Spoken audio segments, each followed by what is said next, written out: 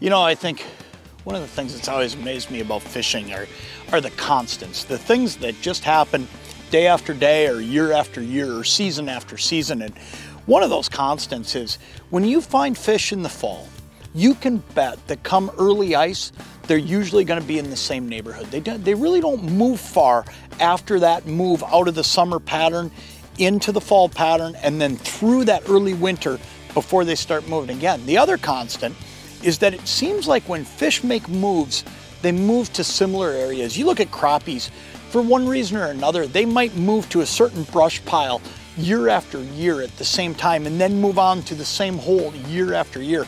So ultimately, a lot of those summertime spots, you know, spring, summer, fall, are also good early ice, midwinter, and late ice. So ultimately, when I find spots in the summertime, or especially in the fall, I want to save those units to my ice unit or save those coordinates to my ice unit, because here's what's going to happen. Those fish are going to be there at one point or another, and those constants just exist in fishing. So every year about this time when I'm starting to think about fall, and I mean, you can tell how we're dressed today, you look around, I mean, leaves are starting to drop. This is almost the end of the road. We're almost wrapped up here with our open water stuff. I start doing some of this waypoint maintenance is what I call it. And ultimately what that is I want to save everything new that I found this summer, okay? But I also want to save that stuff because ice fishing's coming up. I'm on a lake where I'm going to ice fish this year. This is a good lake. I catch a lot of fish here. So ultimately, I want to have those coordinates. And it's a really simple thing to do. But one of the things that I'm doing nowadays is I'm running a Helix 12 unit in my boat.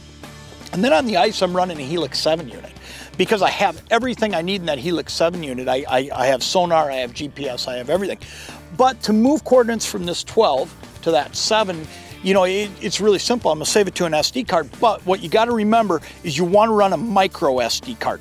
So when you're picking up your SD card at your favorite store, wherever you're getting it, make sure you're getting the kind where you got the micro, so that micro card just slides in there, okay?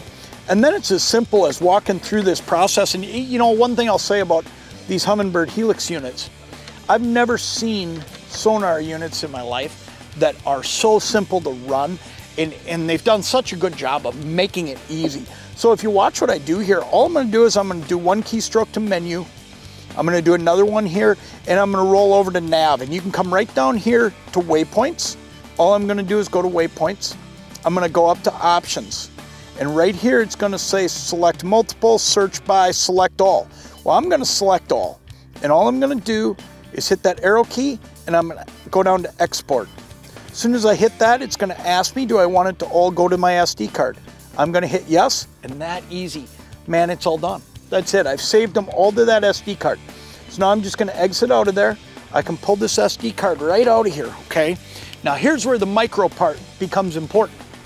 This chip right here, this is the size of the chip that fits in that Humminbird Helix 12.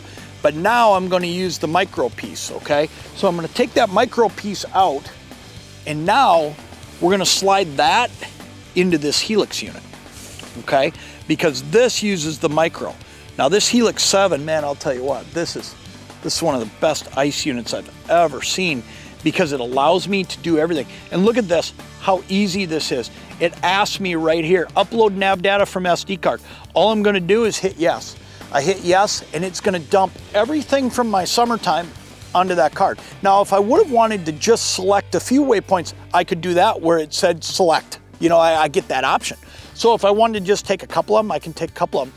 I chose to put them all on there because ultimately I know that each year, at the end of the year, I'll delete everything on here. I will, after I save it, then I'll also go through a year, save it all, and move it over again. But that way I know I've got those spots where I found fish in the fall. I've got those spots where I found fish all summer. And I'm gonna go back and recheck those spots throughout the year. And what's gonna happen is I'm gonna find fish on them. I'm gonna find fish on them midwinter. The same spots that are holding fish midsummer usually hold fish midwinter. I mean, it's amazing, those constants.